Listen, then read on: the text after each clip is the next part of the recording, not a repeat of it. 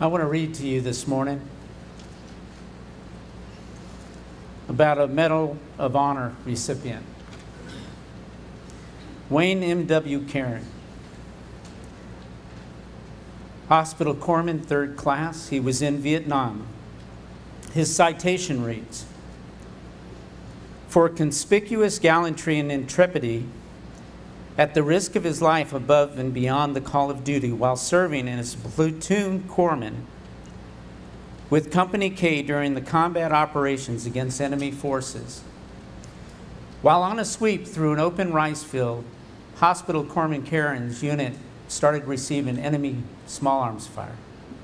Upon seeing 2 Marine casualties fall, he immediately ran forward to render first aid, but found they were dead. At this time, the platoon was taken under intense small arms and automatic weapons fire, sustaining additional casualties. As he moved to aid of his wounded comrades, Hospital Corpsman Karen was hit in the arm by enemy fire. Although knocked to the ground, he regained his feet and continued to the injured Marines. He rendered medical assistance to the first Marine he reached, who was grievously wounded and undoubtedly was instrumental in saving the man's life.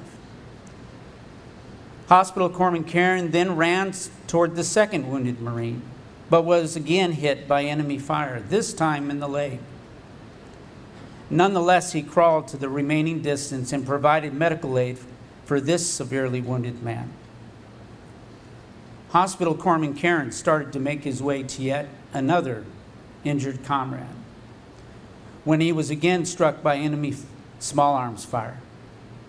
Courageously and with unbelievable determination,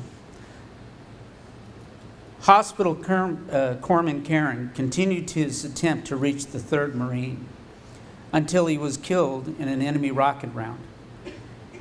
His inspiring valor, steadfast determination, and selfless dedication in the face of extreme danger sustained and enhanced the finest traditions of the United States Naval Service.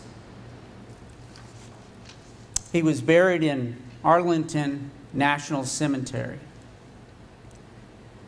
This Medal of Honor citation was given after Petty Officer Karen's final breath on the earth and represents the countless witnesses to his commitment to the United States, his love for his brother in arms, and keeping the oath he gave to his country. This citation is a testimony for a Memorial Day and to every Memorial Day to come. Amen. The reason I read that particular one is it's close to me. See, I was stationed aboard a ship called the USS Karen. It was in his namesake. The crazy thing is with all the history about what Petty Officer Karen did, nothing mattered of what his life was like before then. It only mattered what he did when he was called. He is a Medal of Honor recipient because of the courage, commitment to his country, to fulfilling the oath he took, and to the love he had for his brethren. Apostle Paul's testimony for a memorial is forever recorded as well. In Sunday school, the brother read it this morning, and I kind of laughed about it. But it says, 2 Timothy 4, verse 7 and 8, concerning the Apostle Paul, I have fought a good fight. I have finished my course. I have kept the faith. Henceforth, there is laid up for me a crown of righteousness, which is the Lord, which is the Lord. The righteous judge shall give me at that day, and not me only, but unto all of those also that love his appearing. Amen. Paul got saved, and he took an oath for God. He took the charge that God gave him for his life. And he was willing to lay down his life for the others that were around him. That is a medal of honor. Amen. That is why we have Memorial Day. It's for those that came before us, that led the way and gave, in many cases, and in all cases, the ultimate sacrifice. I was thankful that I was able to go to Normandy a few years ago. And of course, they showed it on the screen above, that looking over the Atlantic Ocean of the famous place where, in World War II, where they came ashore, and the tens of thousands men that died there. You know, it didn't prepare for me what I would actually see. That should kind of go to your hearts to understand. We only know in part now the blessings and what God has for us. But when we see him, it'll be overwhelming. I can tell you, when I went to that memorial site, I had to stop. I just cried. They were the heroes. When you read about the Apostle Paul, he is a hero.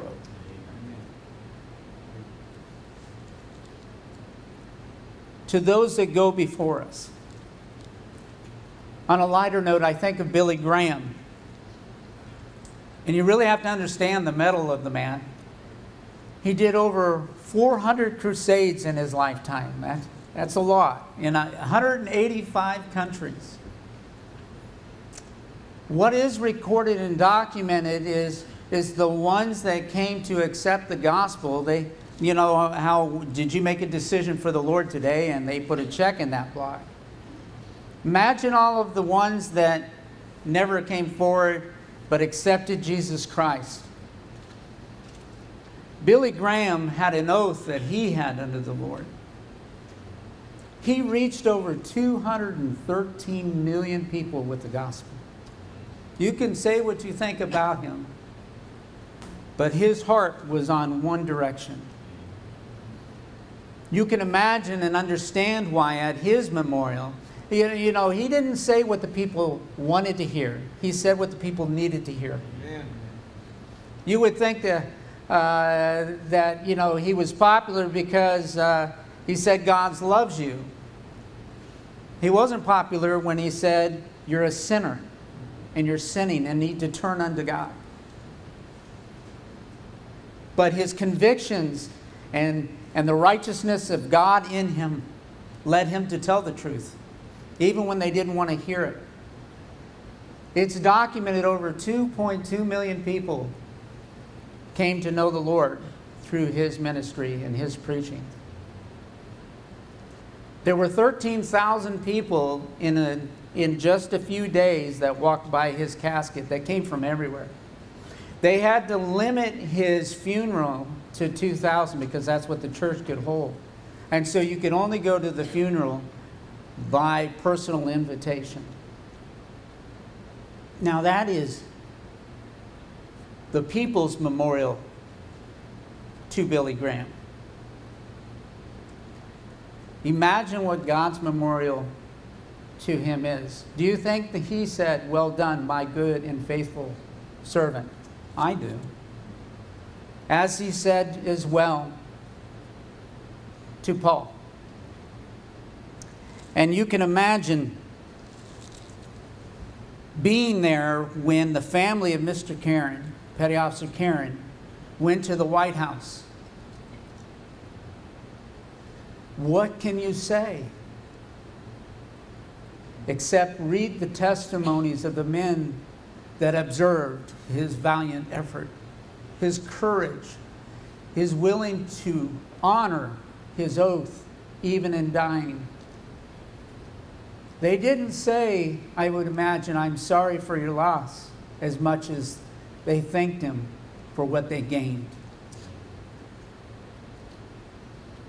He was a mantle to the military, just like all the Medal of Honor winners that have died, or those that came aboard the aboard the beaches in Normandy, or those that were in all the foreign wars throughout, for those that were in the first Iraq War, the second Iraq War, Afghanistan, Vietnam, Korea, going all the way back to the Civil War. When your conviction and your faith and your belief in something is so great, you will step out. And you will be honored for that. Not necessarily an honor that you get here, but certainly up there. Amen. Woo!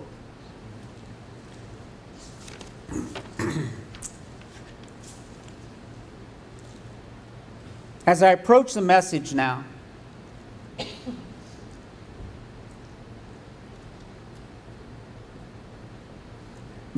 consider how you will be remembered in the Lord's eyes. Because that's really all that matters. Amen.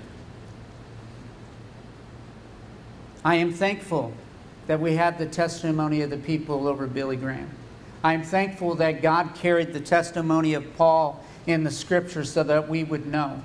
And oh, by the way, he was the chiefest of sinners, yet God elevated him and he served God faithfully.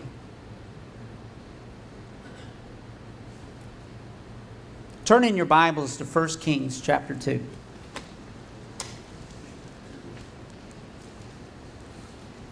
I'll start in verse 1.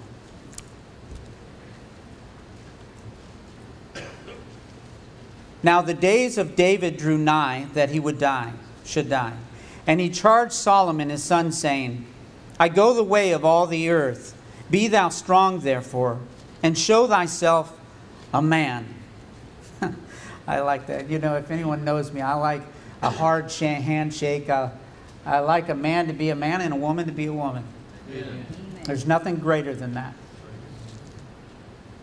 David, verse 3. And keep the charge of the Lord thy God to what? To walk in his ways, to keep his statutes and his commandments and his judgments and his testimonies, as it is written in the law of Moses, that thou mayest prosper in all that thou doest, and whithersoever thou turnest thyself. That the Lord may continue his word which he spoke concerning me, saying, if thy children take heed to their way, to walk before me in truth, with all their hearts and with all their souls, and there shall not fail thee a man on the throne of Israel. Moreover, thou knowest also what Joab the son of Zeruiah did to me, and what he did to the two captains of the host of Israel, unto Abner the son of Ner, and unto Amasa the son of Jethro, whom he slew, and shed the blood of war in peace, and put the blood of war upon his girdle that was about his loins, and in his shoes that were on his feet. Do therefore according to thy wisdom, and let not his hoar head go down to the grave in peace, but show kindness unto the sons of Barzillai the Gileadite, and let them be of those that eat at thy table, for they came to me when I fled because of Absalom thy brother. And behold, thou hast with thee Shimei, the son of Gera, a Benjamite of Bahurim, which cursed me with a grievous curse in the day when I went to Mahanaim. But he came down to meet me at Jordan, and I swear to him by the Lord, saying, I will not put thee to death with the sword. Now therefore hold him not guiltless, for thou art a wise man, and knowest that thou oughtest to do unto him. But his hoar head being thou down to the grave with blood. So David slept with his fathers and was buried in the city of David. Let us pray. Dear Heavenly Father, Lord, we just ask for your guidance this morning, that our hearts be open, Lord, that we would walk out of here changed. Lord, I just pray for change. That we would grasp to you and strive to you to live our lives more abundantly unto what you intended us to be, Lord. That we can go forward and be remembered by you. In your name, amen. David had a lot of faults here in his life, but no one can question whether he loved the Lord. You know, you can love the Lord and sin. You can make mistakes and be forgiven. That's what we're thankful for. I started out by telling you, we don't know all the things of Kieran's life before the day of his medal, when his courage was on the battlefield. We don't, you know what? It doesn't matter. It's what he did then to the end.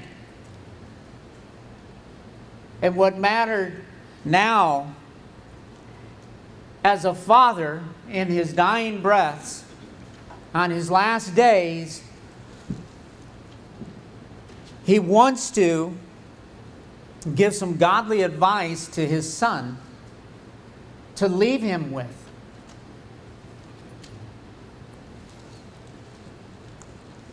And so what David is doing here, he is preceding Solomon's life, trying to give him a testimony of principles that will ultimately continue the kingdom and the heirs if they will adhere to it, and there will be a memorial forever of it.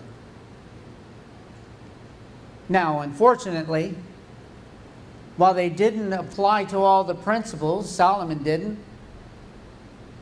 Eventually, there were many kings after that did that which was right in the sight of the Lord. And there were many that did not. They did not adhere to the principles. The reason I chose this passage this morning, if you ask yourself, how would I be remembered by the Lord if tomorrow was the last day? Would he say, well done, my good and faithful son? I'm not here for conviction this morning. I'm here as encouragement. Because God can start anew every day, at every moment. The devil would have you to think, I've made too many mistakes, I can't go on, be beat down. God says, just come unto me, all ye that are heavy and laden with burden in your life. The devil doesn't want you to say anything for him.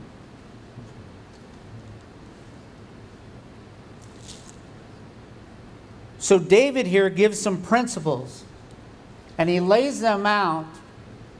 If you want to have success, if you want to be honored in a memorial by God when you come to the other end, these are the things, David, that you need to adhere to. Even in spite of his own sin, his own mistakes, it behooves every father to tell his child when he is late in his life, when he is about to pass. Sometimes it can have the greatest impact. You know, children, they don't want to listen to their moms and dads typically as well. But I can tell you, I listened to my dad on his deathbed. There may have been conflicts with my father at times during our lives. But I was going to give him the time of day at the end, because it's when you're at the end that you understand what is most important.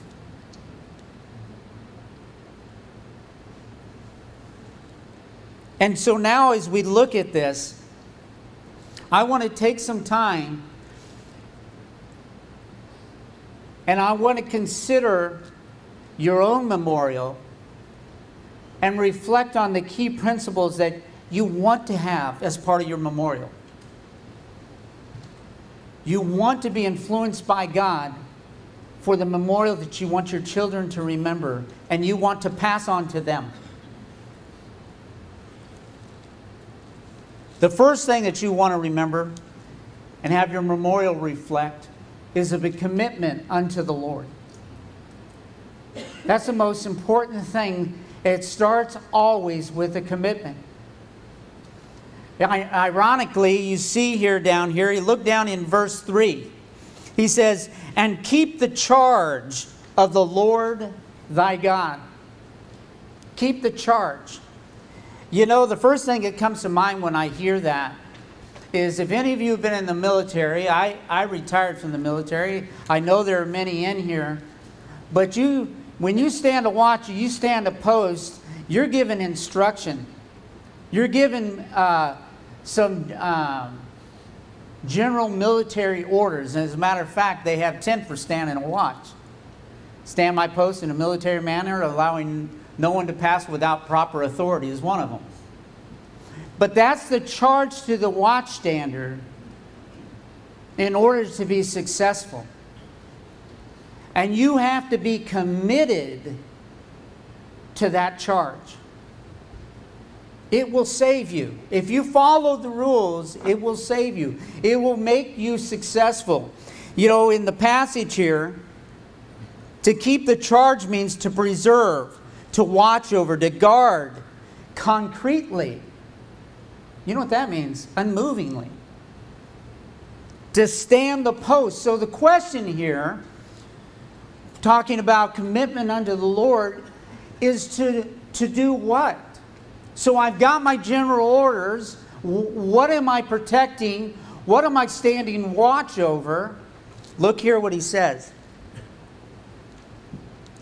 He says, and keep the charge in verse 3 of the Lord thy God to walk first in his ways. To walk in his ways.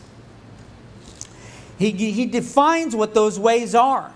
Look back here. He says, in his ways, to keep his statutes and his commandments and his judgments and his testimonies, as is it written in the law of Moses. Talking of that time, he was inclusive of every guidance that God had given. And he's saying here, be committed unto the Lord to keep the charges of his word. To know it.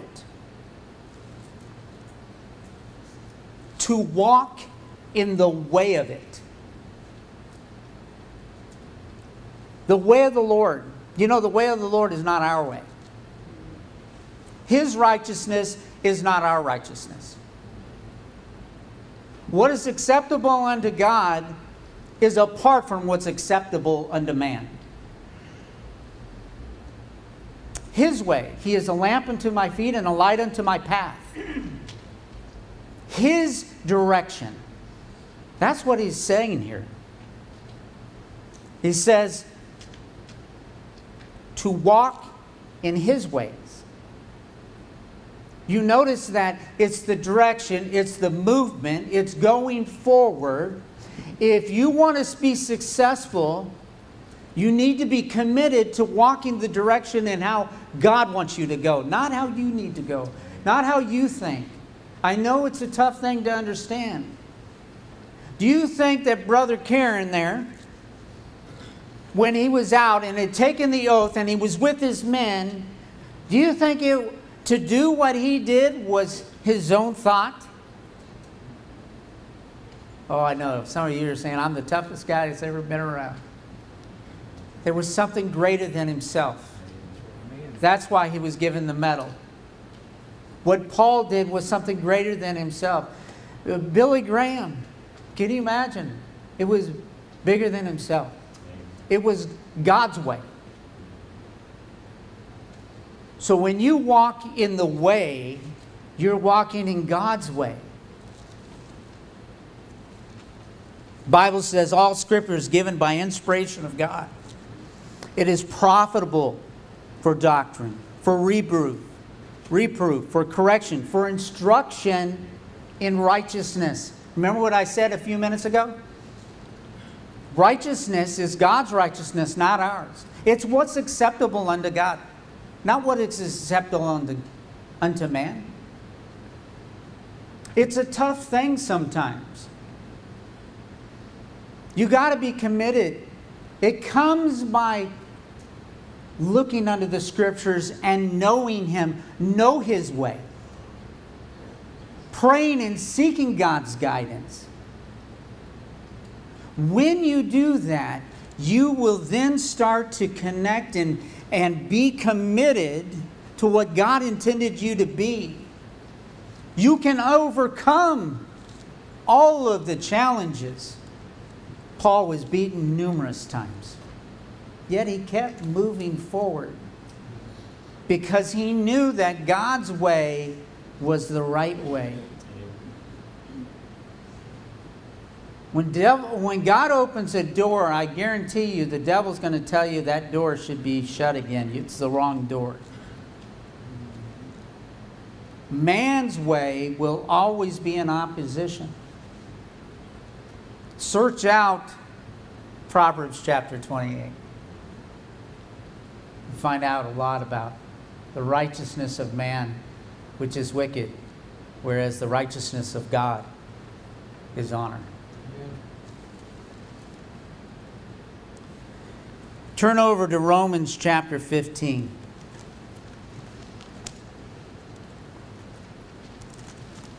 Keep your finger there. We'll be coming back to it. Romans 15. Look down at verse... How did I get the wrong verse in there? Oh, that's because I'm not in Romans.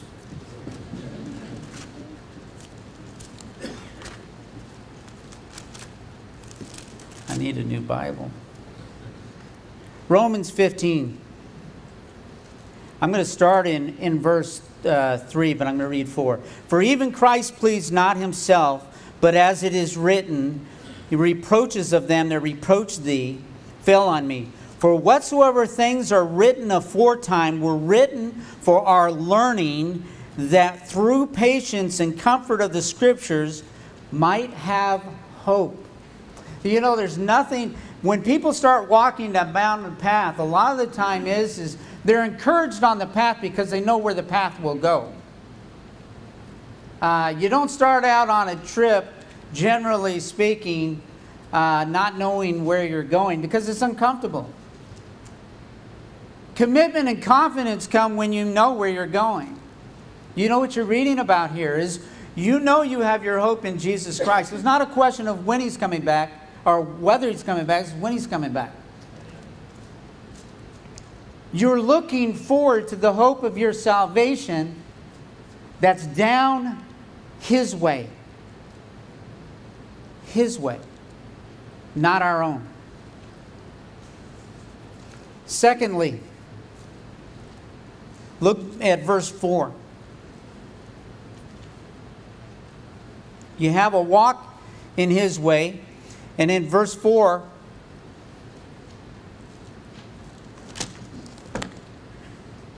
the Lord may continue His word, which He spake concerning me, saying, if thy children take heed to their way, to walk before me in truth. Walk in His truth.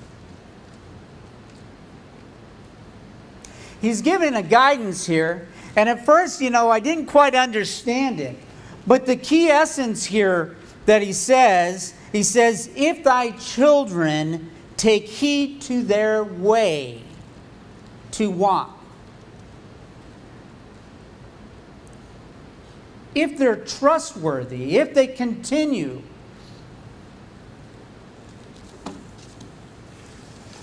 Put it this way. To walk in His truth is to carry the mantle. You can imagine how proud the Lord is when He looks down, His Son who's grabbed the Scripture, he's committed to walking the way of God, and he walks forward representing God. Have you ever heard of an ambassador? You're an ambassador for Christ. Every day you walk in His truth if you are a true ambassador. You represent the Lord in heaven. What you say is what He's told you to say. What you're authorized to do is what God commands and directs you to do.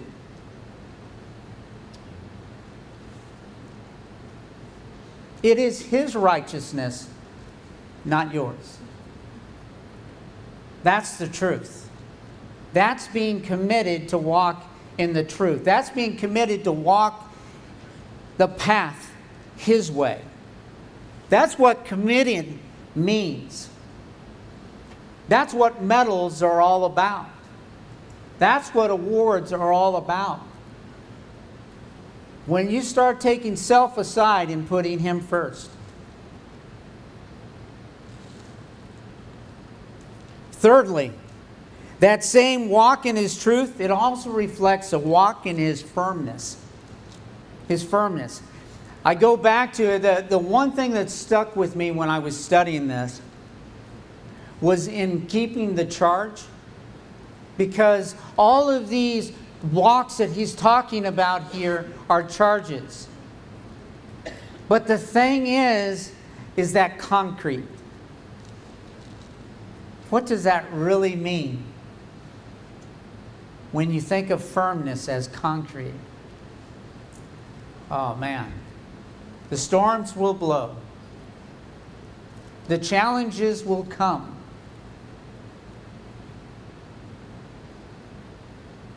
I have studied the Scriptures, one would say, for reproof, conviction, for correction, for instruction in righteousness. And I can overcome the challenges that come my way. I forget who the singer was that talked about the storms. It's one of my favorite songs, but sometimes when you're up here, you forget them a little bit. But the truth is, you can know when you're walking His way and you're committed, nothing. Be firm. David told his son, stay in the Scriptures, stay to the law, be committed to what God has given us. Stand firm in it. And above all, when other people look at you, they see the mantle of God in your kingship. Because if you'll do that, God will bless your children and their children's children. He said, Solomon, be committed to God in everything that you do. Be committed unto the Lord.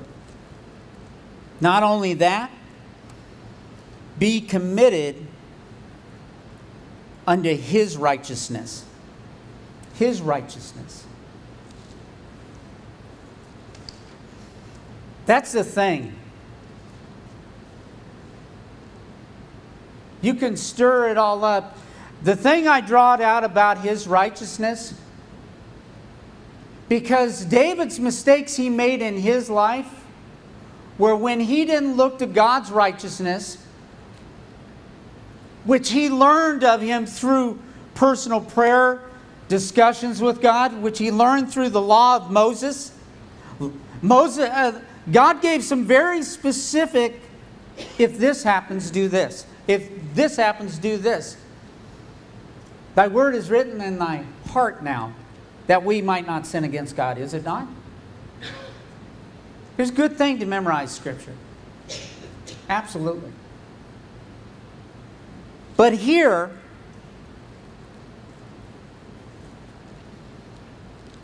we want to be reflected in our memorial because we had cloaked on us His righteousness. It comes out in many ways. The first one is discernment. Decisions that are made along your path. Well, how do you get that out of that? Because David here is making right some wrongs. Because of lack of discernment, where he let the flesh make decisions along his path. And now he knows those have to be corrected. And so he's asking his son, after he's gone, to make those corrections.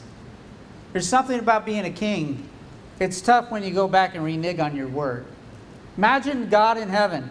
If he told you and gave you a promise, then he reneged on it. What kind of Father in heaven would we have? God keeps all his promises. A king that's worth his weight will always keep his promises.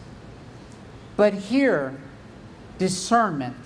He's telling his son to maintain God's righteousness in your lives because it'll pay off in your discernment first. Look down at our passage here in verse 5.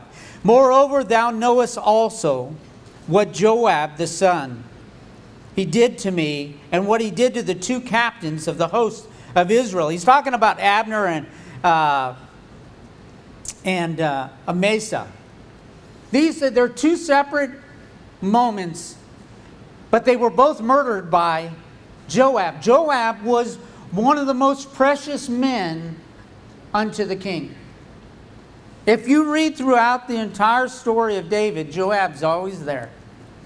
He's his right-hand man. Sometimes it's hard to say or do what needs to be done because you love the guy. In both murders that they talk about here, the first one, talking of Abner, he comes in with the shake of deception, and he comes into the room, and he has the appearance of peace, and then slays him. You see, the law of Moses says that that's against the law. And what should have happened to Joab is he should have been put to death. But sometimes, you know, self gets in it. Oh, but I love Joab. What would I do if I don't have Joab at my side? I can't do that. Sometimes we put up a blinder to it. Happened the second time with the other gentleman. And he was a bloodkin. These are heavy on David's heart. And in essence, he's telling Solomon, be in God's righteousness and discern properly according to God. And he leaves it to Solomon to right the wrong for his failure to follow the law of Moses.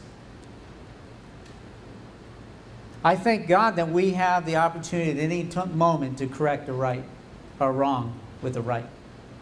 There's nothing you can do that God can't forgive you from. But it's important that we get in the Scripture and that we're convicted by God to recognize those. God gives us discernment. We've been going through the book of Proverbs forever. And I'll tell you what, it cuts like a six-bladed knife. I feel like I can't do anything right. Everything I do, it's convicting. But I'm trying to listen to God.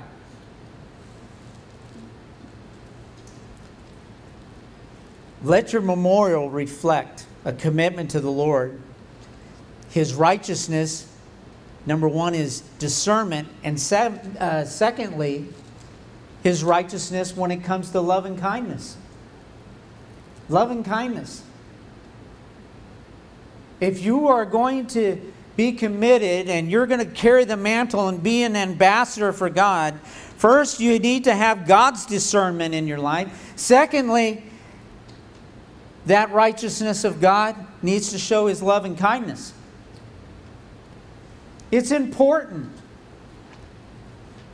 If you want to be remembered, say, man, I remember Mrs. Jan. You know, you could tell she loved the Lord and she would do anything to help people. She gave the gospel out to her detriment. Never forget. Verse 7 is a unique one. But show kindness unto sons of Barzillai, the Gileadite, and to them that of those that eat at the table, for they came to me when I fled because of Absalom thy brother. You know, Absalom, the key thing there is Absalom was trying to overthrow the throne. He had to run across the Jordan and get out of town. He got cussed out by another gentleman over there, which I didn't even have time to go into. And that guy that he cussed out, let's see, I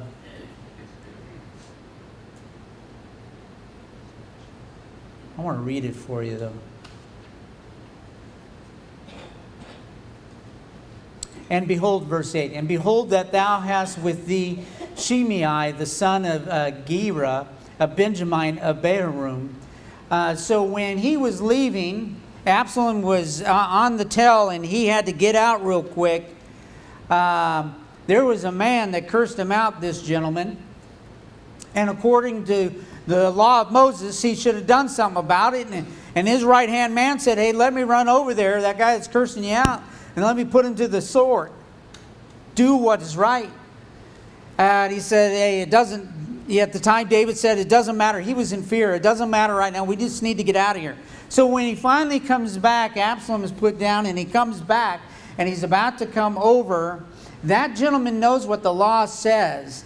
And so he's standing there at the banks, and he says, forgive me. I'm sorry for cursing you out. And instead of discernment doing what was right by the law, he forgave him. He makes right on that one. You know what he tells Solomon to do? I can't go back on my oath because it was a promise. Remember Kings? Remember God? But aren't you thankful God doesn't go back on his promises? Yeah. That's a blessing. I know I need it. But he tells him here, Solomon, you take care of doing right, but I did wrong. It's a clean slate when you step into the job. But here, this loving kindness, you got one guy cursing, you got another guy that just opens up the door and says, let me usher you across the water. And David is taken aback by that love and that kindness of that man. And he says, you know, come with me. Come with me. Sit at my table. Be there with me.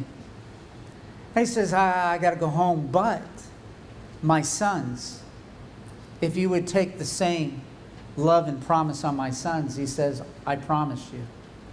For what you have done this day, I will forever be in the honor to do what is right with you. In his dying breaths, that same love and kindness that God has given him through his righteousness, through his word being committed unto him, he passes on to his son in a demonstration of love. You know, you have to be forgiving. Solomon's going to be the wisest man on the earth, and being wise sometimes can get you in trouble.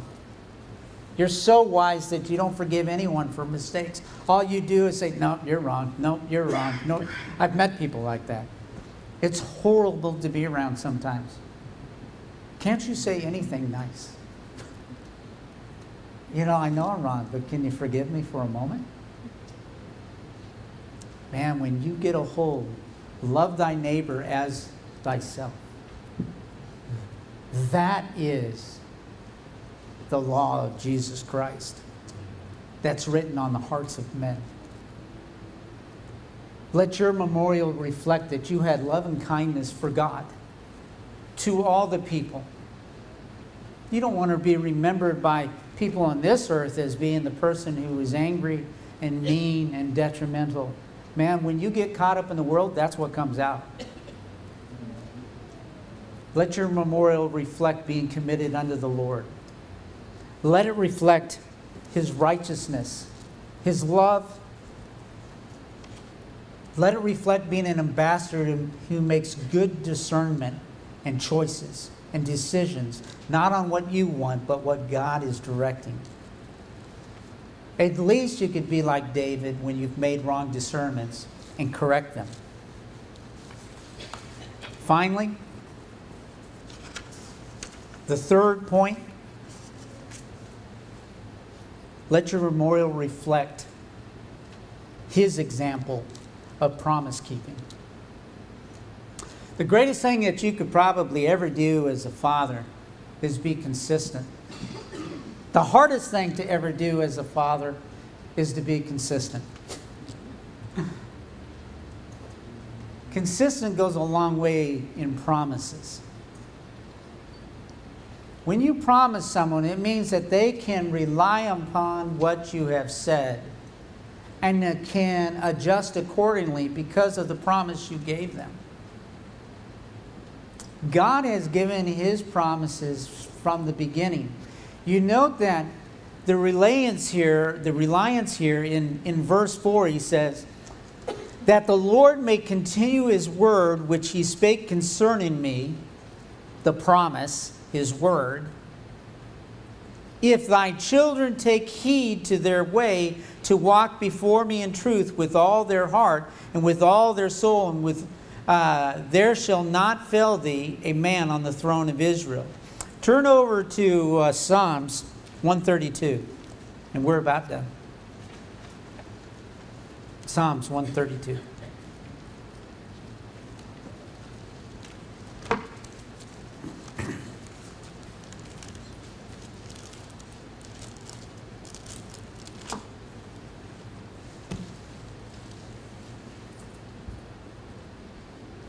Verse 10, 132.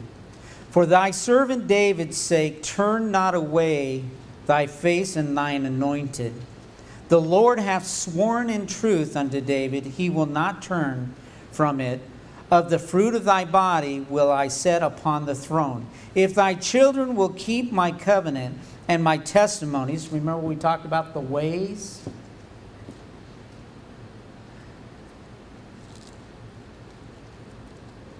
And my testimony that I shall teach them, their children shall also sit upon the throne forevermore. I can tell you right now, God has made a promise that if you will seek him, look above, not down, you will follow him, being a fisher of men, having loving kindness, that you will have joy in your life. And you will have the hope of your salvation over and over on a daily basis. God promises that he will never violate that. But here's the second side of that coin as a believer. Someday, when you go to be with the Lord, he will know whether you were a person who stayed true to promises. Just like the people that will attend your funeral or memorial, they will look to see, they will remember whether you were a person they could count on. God is looking for faithful men and women that will keep the promises of God, that will represent him and carry the mantle, be an ambassador for him. I go back to the question I did at the beginning. We looked at this man, Karen. We looked at Billy Graham. We looked at Paul. The only person we haven't looked at is ourselves. And how we will be remembered and what God will think when we go to be with him. Will there be this wonderful memorial of honor, courage, and commitment? Or will it be something less than that? You've accepted Jesus Christ. He forgives everything. I'm still struggling to get my testimony right, so that my children will have the best laid plans of how I live for God. I'm struggling at it. But I'm trying, and I'm praying that you try as well. It's an ongoing battle in our lives. Man, if I didn't have the flesh, it would be a lot easier, wouldn't it?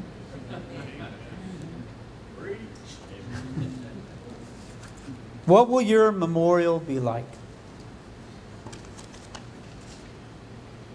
Wouldn't it be great if you got to heaven and you stood before the Lord and he came forward like so many military guys have seen in their lifetime, and God stands up and you're standing in front of him and he puts the medal over your shoulders. That is a blessing. Look at, we're already gaining treasures in heaven every time we're committed unto him. Every time we have his righteousness in our lives. Every time we keep the promises of God in our lives. We're always building treasures in heaven. But someday, we'll go to be with him. And someday I pray that he too would take that medal and put that over your shoulders and say, well done, my good and faithful servant. Memorial. It can be a great thing. All you got to do is start. And it can start right now. It doesn't matter who you are, where you're at in your life, how old you are, how young you are. And there'll be bumps along the road and you'll get back on them. But you're building that memorial. David's a good example of that.